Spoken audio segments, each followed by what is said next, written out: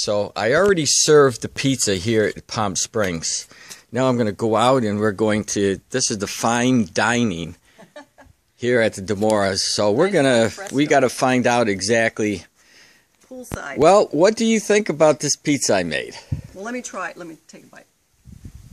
I think Al got to most of it, but he left some for me.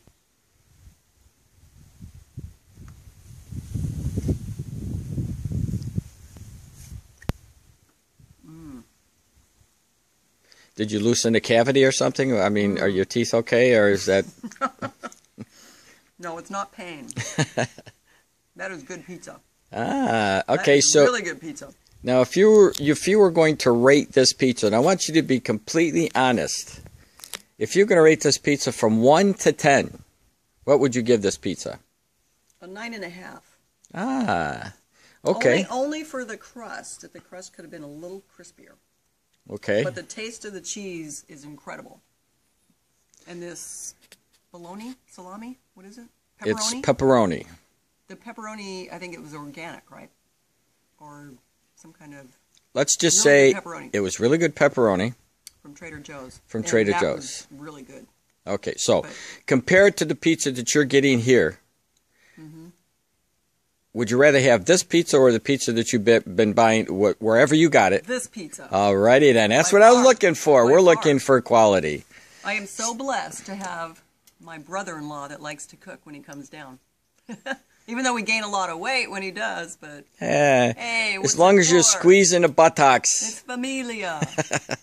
Now we're gonna get thank you. We're gonna get Al DiMora out here because he ate most of this pizza. We're gonna do the same thing with Al, fine dining experience, to find out what he says about Frank DiMora's pizza. As a matter of fact, here he comes right now. This is, by the way, is the famous automaker Al DiMora. He's the CEO of Clinay Coachworks. Now it's the DiMora Motor Car Company. Of course, sibling rivalry. Is this a trick? Very funny. Yeah, it's actually, flies and all. Yeah, the flies like it too. That's a good sign. Yeah, it's very tasty. It's got a little bit of crust to it, a little bit, and it's got a nice little flavor to it. And did you get a pepperoni stuck in your throat? If I had to consider eating it again, well, maybe I'll try it. He's just jealous, Frank. Okay, so what I asked here, now that you already consumed a pizza and a half and you're giving me a critique on it, on a 1 to 10 scale, what would you rate this? I'd have to rate it, well, let me think. You can't count. A 9 3/4. Oh, okay, no, that's pretty good, yeah. More than because the quarter left there, you know, you can't have 100% perfection, see. Yes, you can. What reason is it 1/4 less? Yeah. It's my reasons. I don't need a reason. Well, I had a reason. I had a good reason. What's your reason? Well, I think the pepperoni should have had a little bit of... pepperoni's good, but it's not New York pepperoni. What? It tastes like Trader Joe's pepperoni. All right, so here we are in Palm Springs. Would you rather have this pizza or would you rather have some other pizza here at Palm Springs? I wouldn't want to have Costco or Domino's or Caesar's Palace or... Caesar's Palace. That's in Las Vegas. I know. This guy's a bright guy over This pizza's better than Las Vegas, Frank.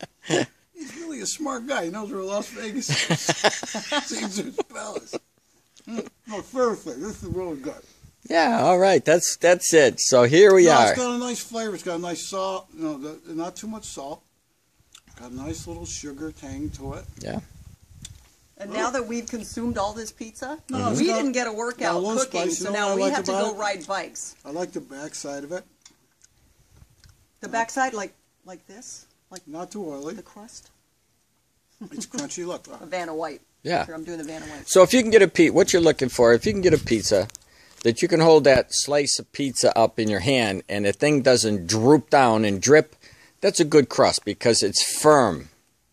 There you go. That's what we're looking for. That's a good pizza. But this is the old pizza trick. Because see this slice? It's a small slice. But if you take a big slice and still does it, oh, well, we won't count that because it was too big. Yeah, but it's still holding up. It looks. I have given pizza to the coyote in the past, but this pizza I don't think is going to be given to the coyote. Do me a favor. She's German. Don't listen to her. Forget about it. You don't want to listen to the Germans. Oh, shush, you Italian Mussolini. I'm telling you, Frank. Frank, careful. She's German.